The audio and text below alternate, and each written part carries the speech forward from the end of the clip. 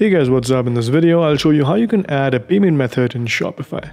Now, Shopify offers a ton of options, so you can add whatever suits your country and your set of rules. All you have to do is once you have set up your account or your Shopify website, just click on settings on the bottom left corner, and after that you can click on payments. Once you're in here, as you can see, these are the supported payment methods, but you can always add another payment method by just clicking on this plus symbol. Now you can either search by payment method or by provider. Now if you hover over search by payment method, it will give you all the options like Visa, MasterCard, Discover, and you can add individual payment methods by just clicking on them, and they will keep getting added over here on the bottom right corner.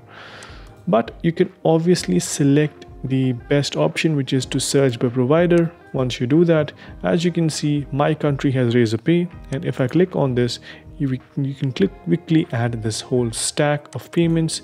It has 15 more. Just click on that, click on install, and that is it. You have now added a payment method externally using the options that are available in Shopify. Click on install, and that is it. We have now successfully added another payment method in Shopify. So hope you guys found this video helpful. If you did, make sure you subscribe to the channel, like the video, and also comment down below on what next videos you should make. That's pretty much it for this one. Thank you for watching. Bye bye.